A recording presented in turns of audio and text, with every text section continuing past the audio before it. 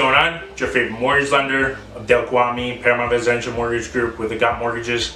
Now, what I want to talk to us today is actually, I've got my little cheat sheet here today with my cell phone, is just some data in reference to an article I was reading talking about the differences between home prices, supply and demand, and exactly what's the difference between the housing bubble and what we're currently going through in this market. I hope this video really helps put some perspective in regards to some clients or really just some professionals in the industry.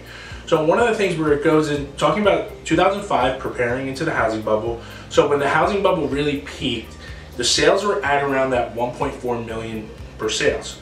We had a clear and aggressive trend downward in sales. Now, right now, what we're starting to see is the uptick of rates, but these upticks of rates are becoming one of the driving forces to some of the slowdowns in terms of volume.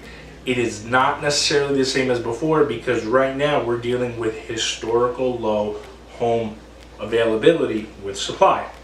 Now, we also want to dive into, when we talk about this special word of recession, specifically in June, there's a lot of different data that's pointed out where sale inventory and month supply at the end of October for new home sales was only 470,000. This represents a supply of almost 8.9 months at the current sales rate. So again, when supply is 4.3 months and below, it's an excellent market. When supply is 4.4 to 6.4, it's an okay market for builders. And then thereafter, when builders are back on construction, it's at 6.5.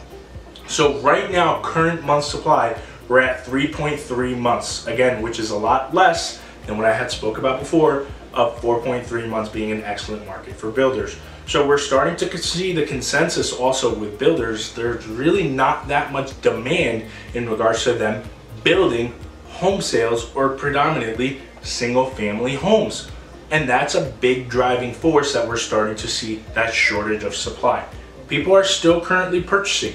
Maybe not at the high demand as it was in 2020 and 2021. People are still purchasing with a slight rise of rates, and really recently, about the last 2-3 weeks, a little bit of a downward trend. I'm starting to see a lot more mortgage applications come in, giving us that idea. So for new builders, again, guys, the consensus right now that we're seeing is a lot of them are not building as much. They're a little wary about some of the homes sitting on the market. I don't necessarily agree with that term, but there's costs of lumber and things along that nature has simultaneously also been slightly on the rise as well.